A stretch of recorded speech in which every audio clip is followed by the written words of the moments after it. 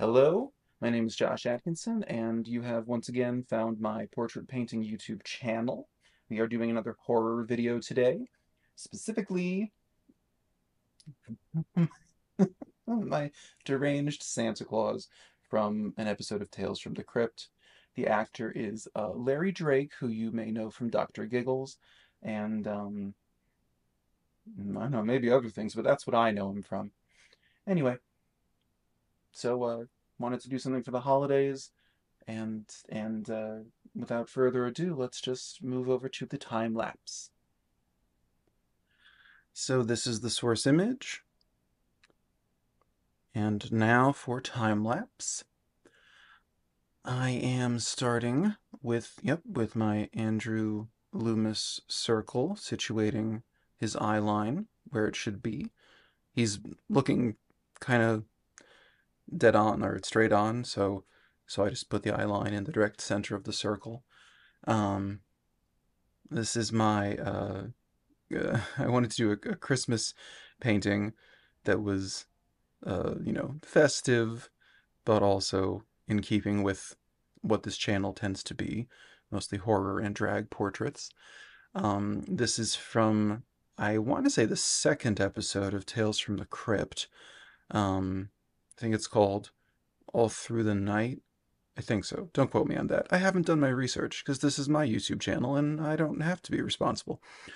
Um, But what I do know is that the actor who plays the deranged Santa Claus, who I'm painting now, I grew up watching this dude because he was Dr. Giggles.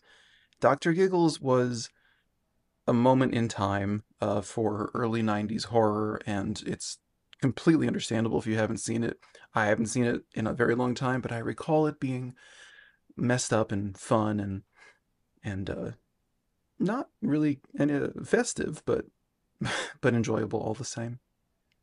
So yeah, I am contending with the competing light sources for this image. You can see he's got light hitting the right side of his face and more shadow on the left, but you can also see that there's, I guess, ambient lighting, sort of blue tinged light coming from below, hitting, under the rounder part of his cheeks, under the rounder part of his occipital, I don't know, eye bags. I don't remember the fancy word. A little bit under his lips and chin, and later on in the white part of the Santa hat. Um, yeah, I'm just it's a little confusing because the shadow that would typically go establishing like the upper eyelid actually goes on the lower one because the light is coming from below. Um, but I guess when you're painting, as often happens when you're painting an image from a movie or a TV show, they're not set up for ideal portrait lighting. They have multiple light sources, oftentimes diffuse light. And so when that happens, you have to just kind of paint what you see. But even as I say that, you have to, it helps paint what you see, yes, but have a fair understanding of like facial anatomy of you know, uh, I mean, just all of it, where that little line next to his mouth and the the eye bags, which is not a nice way to say it, whatever I have them to. But if you know what to look for, then it's easier to render what you're seeing accurately. So I guess I kind of hesitate to use that expression of paint what you see because it you can't necessarily you can't just do it if you don't know what it is yet. But anyway, I'm going with my phthalo blue for the light from below. I say in almost every video I much prefer phthalo blue to ultramarine. I say that all the time because for my whole life I was team ultramarine, and then just last year I tried or I got on team phthalo blue, and I was just so impressed. It's so much more rich and saturated, and uh, it can really overwhelm uh, white paint. So tread lightly. But yeah, I wanted to do something festive for the channel, because because I love the holidays. I didn't get to do, I wanted to paint a jack-o'-lantern for Christmas, and I just didn't get things together in time. I put up my first video the week of Christmas, and well, actually, it was a monster from another anthology show. It was the Trick or Treat goblin creature from Tales from the Dark Side. Uh, you can go watch that if you feel so inclined. But yeah, I wanted to do something horror and Christmassy. As always, I just try to paint a few strands of hair into wet paint, and it never works. So I will get to that later on in the video. I tend to use a hog hair fan brush. Um, that is my answer for like creating realistic hair. Um, the patterning, the strands, all that.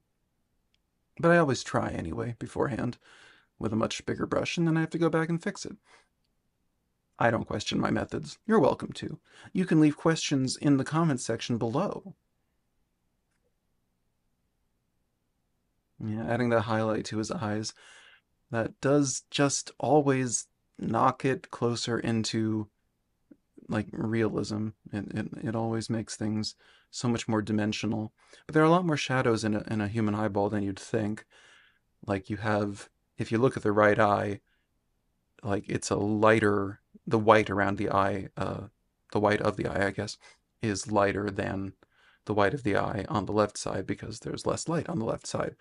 And given that the eyeball is round, if the light is coming from below, the highlight would be hitting the lower half of that sphere. I've come to really love painting teeth. Now, that said, it's mostly in horror contexts where the characters have really hideous teeth. American characters, people who don't have, health insurance, can't go to the doctor, can't go to the dentist, I mean. Um, I haven't been in a while, but my teeth don't look quite as bad as this Santa Claus yet. Yet. But have you seen this episode? It's worth watching. I found it on Daily Motion or something. I'd seen it before.